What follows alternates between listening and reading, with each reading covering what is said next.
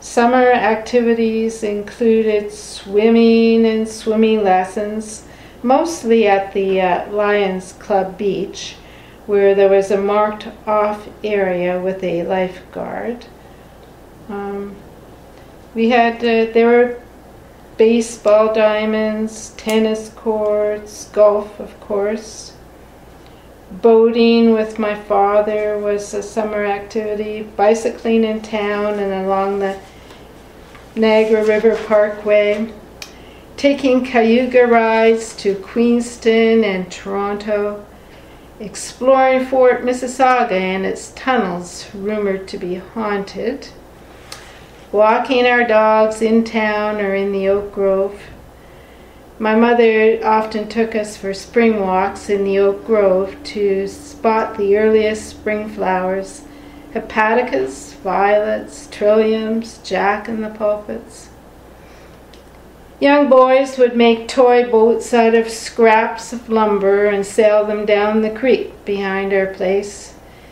The creek was home to many frogs and minnows, although the neighbors' wastewater dumped into it.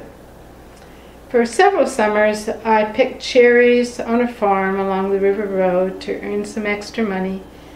I was also a tourist guide at Fort George for 2 or 3 summers.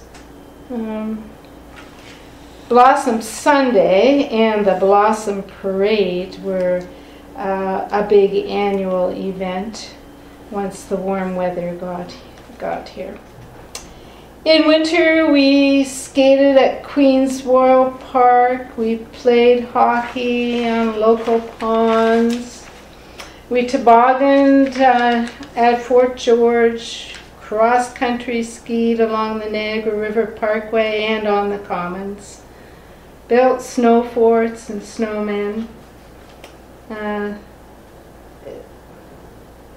couple of other things that I remember is I think it was in 1955, the World Boy Scout Jamboree came to town, and there were scouts from all over the world. I don't remember the ice jam that well, except I guess I did wander down to see it, but was warned not to walk on the ice.